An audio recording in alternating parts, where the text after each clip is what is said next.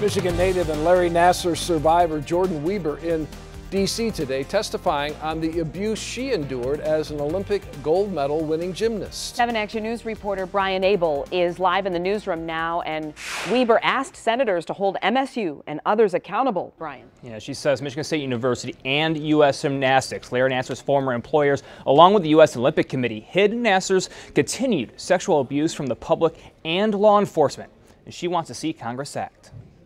I knew that if I questioned his treatment, I would risk my chance at making the Olympic team or being chosen to compete internationally. Gold medal winner and Fierce 5 member Jordyn Wieber on Capitol Hill today testifying before the Senate Commerce Subcommittee hearing investigating systemic abuse in sports.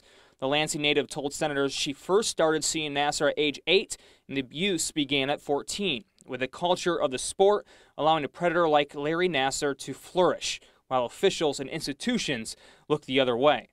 Wieber's testimony in D.C. comes just a day after she filed a lawsuit in California against USAG and MSU, saying her medical records were destroyed and her teammates were not protected.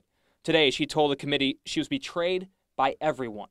Now it's up to Congress to hold those people and institutions accountable who enabled Larry Nassar and attempted to cover up his terrible crimes. USA Gymnastics, the U.S. Olympic Committee, and MSU must all be held accountable. No one should ever have to endure physical, emotional, or sexual abuse for the privilege of representing our country as athletes. And Wieber also called for more young athletes to be represented in the governing organizations so that they can better advocate for athletes. All of this playing in the backdrop of another Nassar-inspired congressional hearing right here in Michigan, where a state House committee is looking at a package of bills to prevent a new Nassar from thriving in Michigan.